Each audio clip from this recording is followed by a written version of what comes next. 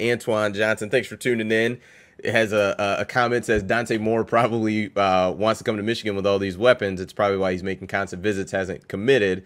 And I think he mentioned something else. Here it is. This is probably the reason Dante Moore won't commit, because he sees a five-star quarterback on the bench. Now, I'm not quite sure that's the reason, but it could be. It very well could be a reason that, because if we are talking as just fans of college football, how different and special JJ looks, but he's not the starting quarterback.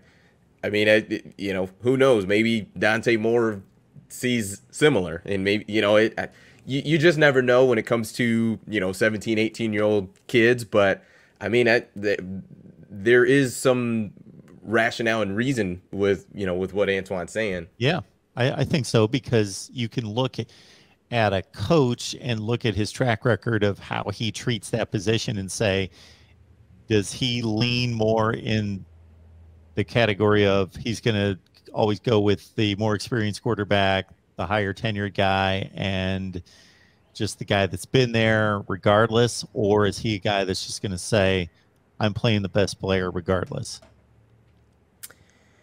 Yeah, I mean, he's always said that it is a what does he say, merit-based. He's a merit-based coach, I think, or merit-based position where, and based on that, Cade has more merit than JJ does. So it is it's interesting, but we will see kind of how that story goes and how how things go. So